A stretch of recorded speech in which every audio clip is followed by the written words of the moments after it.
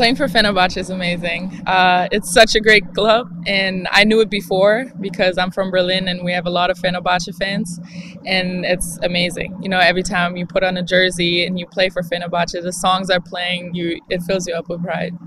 First of all, playing in a Muslim country, it makes me feel comfortable. I'm used to it, being around Muslims, and I think for my dad being Gambian and my mom being German, I grew up with a lot of different cultures already. Being born in America, I think that I've always been influenced by more than just one part of society. So I think playing here is really great for me just to learn more about different cultures, and I feel really comfortable. I love it here in Turkey, and the food is amazing. Kind of reminds me also a little bit of Gambian food, a lot of times with the sauces. So it's just all around great, and the ethnicities, they come with different kind of cultures, which I love.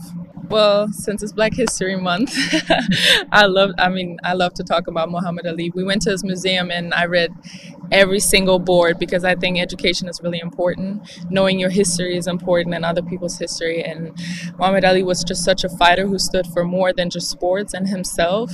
And being able to read everything he did, everything he stand for really inspired me. And I think that his name should always be in the history books of sports and politics.